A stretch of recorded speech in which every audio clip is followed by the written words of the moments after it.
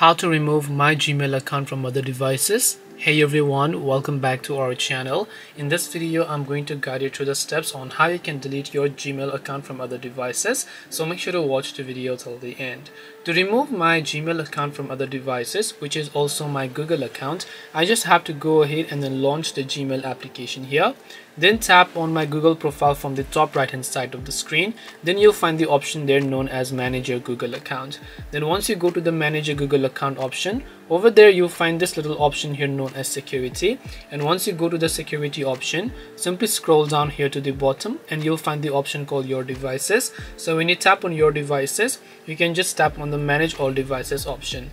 And when you tap on Manage All Devices, you should be able to see a list of devices logged into your Gmail. So you can select a certain device that you want to log out, and all you have to do is just tap the sign out button to sign out of those devices. That's all it takes to remove my Gmail from other devices. Hope this video was very helpful. If you have got any more questions, feel free to also leave them down below. Thank you for watching till the end of this tutorial, and see you soon in the next video.